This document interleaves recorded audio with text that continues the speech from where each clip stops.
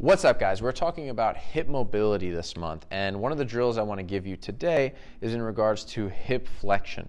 So hip flexion just allows us to touch the ground with our fingertips, our knuckles, eventually our palms. You'll notice I could do this with my knees bent, or I can straighten them, depending on my flexibility.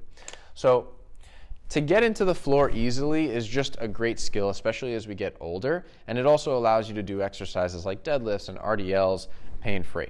So today we're going to focus on using these Jenga blocks as a little task. So Matt's going to be my partner for a moment. I'm going to show you two variations that we can use. One being a little easier, which is just my feet underneath me. Matt's going to place these blocks all around me, anywhere that he'd like. They should be within reach, but he can challenge me a little bit. And for this, he chose this kind of triangle pattern. So now I'm just going to reach down with either hand, and I'm going to try and pick them up. So first block, I pick it up. I come all the way to standing. Second block, I can do my right hand, but maybe I want to challenge myself and do my left. Okay, and then the last block, we'll see if I can reach it. Looks like it might be a little bit out of my reach, but I'm not going to give up.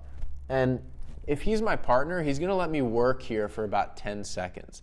Also important for you not to give up, right? Just like when we're reaching under the couch for the remote, you're going to go until your arm rips off. So don't give up on this Jenga block. So I'm going to try. You notice my heels want to lift. Oh, a little too far for me. So Matt's going to come back, and he can place these anywhere again. But this time, I'm going to make a slight adjustment. So he's going to place them, but I'm going to stand on one leg. So he's going to go around, place the blocks. Once again, he wants to make them reachable, but challenging. So sort of not really a level 2. It's kind of more of a jump than that. But if you can balance on one leg for 30 to 60 seconds, this is a great way to start working this. So now, same idea. I'm going to reach. I'm going to pick up the block. I'm going to stand all the way each time. So I'm in this deep hip flexion. Notice that I'm picking them up softly. Last one. This one I was able to use all my left hand, but maybe I'd want to change that. And I'm going to give them back. So Matt's going to place them again. And I'll stay on the same leg. We can do this for time or a certain amount of reps. And he's just going to place the 3 again. And so now we have a different orientation and all different types of hinges again. So more of a task than an exercise, which we really like to do. So we'll see if I can reach this one. Matt likes to place them out of my reach today. But it looks like that one's not possible, but I'm going to come back to it. See if I can get this one over here. You'll notice how I use counterbalance to be able to reach. And then last one here, I can try to go around either side, right? So here I can do pretty easily. So I actually want to try and challenge myself to get this reach. And it's work. Hooah. Lose your balance, doesn't count.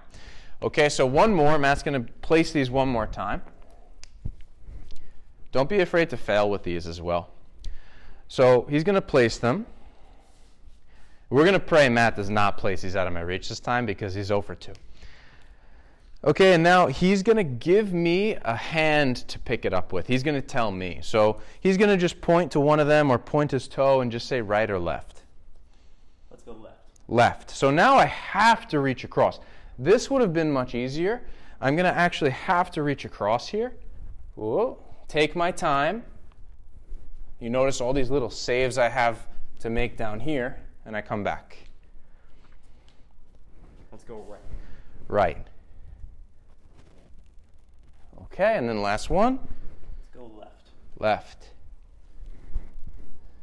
Perfect. Okay, so now we're going to give one more option here.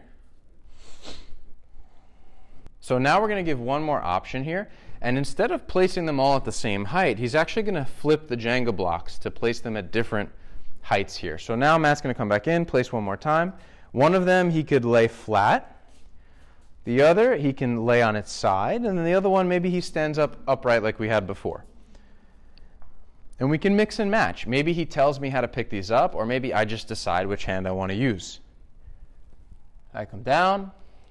I come up, you feel the glute and the hamstring quite a bit there. Why don't you use your middle and index fingers for this one? Middle and index fingers. Okay, he's giving me a real challenge here. So I'm going to try and pick this up. And what does this do? Like, why do that? Well, you notice I kind of have to slow it down, pay more attention, be more careful with the block as I go down. And this could be really useful. So last one, maybe I'll do like a pincer grip here. Okay? And you notice I always pick them up. I don't slide them to myself like this.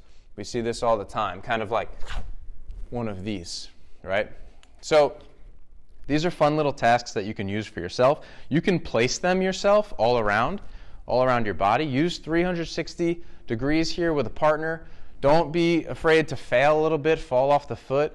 And also, don't make it so hard that you're constantly falling off, right? We have this 2-foot variation that we can work with. We also can kind of just spot ourselves. Maybe I put this foot back and I have 80% of my weight in this leg, right? And then if this is too hard in general and you can't reach the floor, all we need to do is elevate. If the Jenga blocks are too low to the ground and you really can't reach them, then we're just going to use something a little bit taller. So you can use a yoga block. This is a good example here. I do one leg, right? Or I can even do the two. And like I said, just play with this, explore. Grab a partner, do different positions. Try to go for time, maybe 60 seconds, maybe 90 seconds, up to 2 minutes. Or you can give them 10 different spots until they get them all. So have fun with this one. Share, let us know if you try it, and we'll see you soon.